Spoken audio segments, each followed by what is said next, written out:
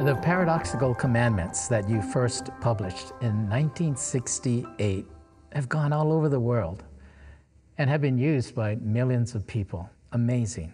Can you give us some background on them? Like, what was happening at the time you wrote them, and how did that cause you to write them? Oh, okay. I guess for the backstory, we have to go pretty far back, because it really starts with my involvement in student government. And that really started early. I think I was in 5th grade when I first served on a student council. And then when we were at Stevenson Intermediate School, 9th grade, I was a freshman class treasurer. And then junior year, I was student body vice president, and then student body president at Roosevelt High School. And then I was president of the Honolulu High School Association, which was all the presidents. And then I led a team that started the Hawaii Student Leadership Institute to train incoming student council officers and leaders. And I got involved to the extent that when I went on to college, I continued, and I was flying around the country making presentations and writing booklets. I was sort of a part-time consultant on student councils. I gave more than 100 of those presentations in 8 different states, and so it was really a big thing for me. I was in college from 1966 to 1970.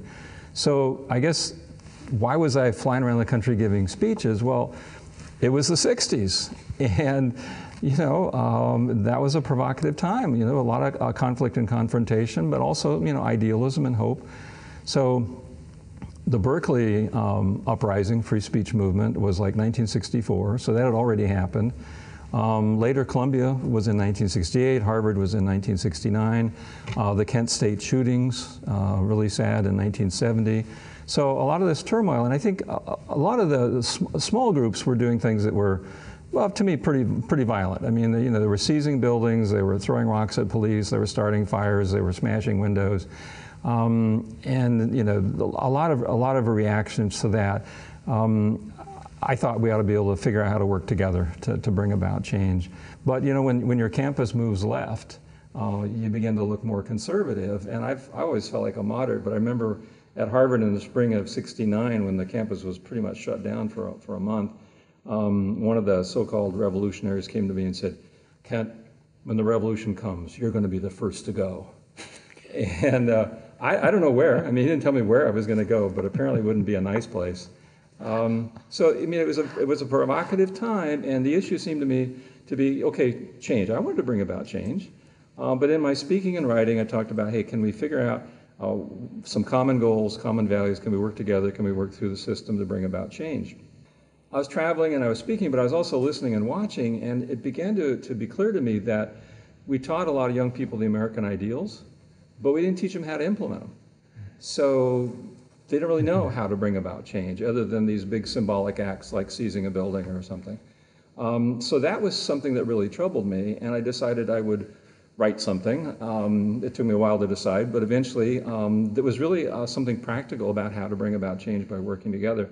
And that thing that I wrote was called The Silent Revolution: Dynamic Leadership in the Student Council.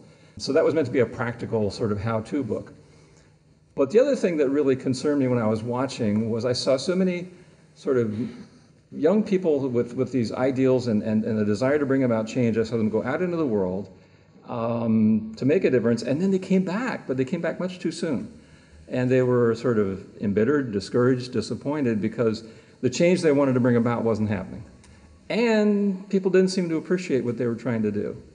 So I tried to address that directly in my speeches when I was traveling. And I tell them, well, first of all, you got to love people.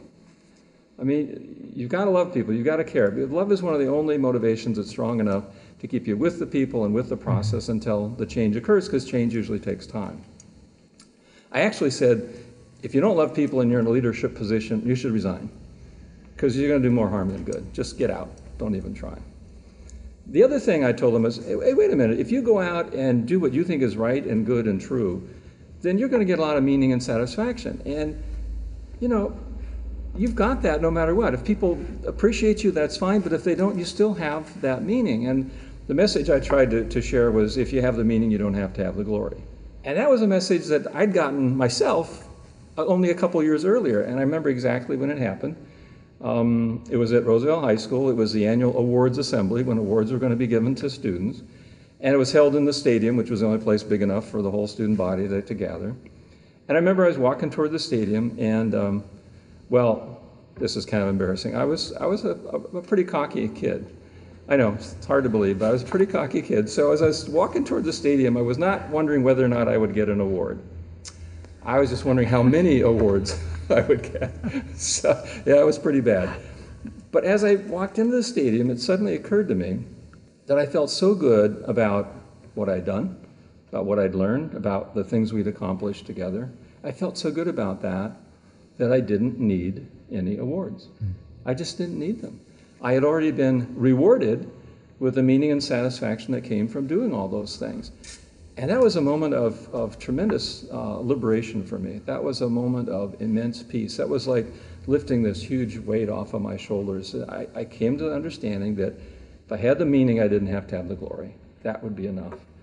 And so that was part of what I was trying to put into this book, a practical book about how to work together to get things done, but really concerned about the meaning and motivation. So the Paradoxical Commandments were actually in a chapter about brotherly love, and they were there to try to encourage student leaders to focus on doing what was meaningful, because that would sustain them. That would be enough. That could keep them going no matter what.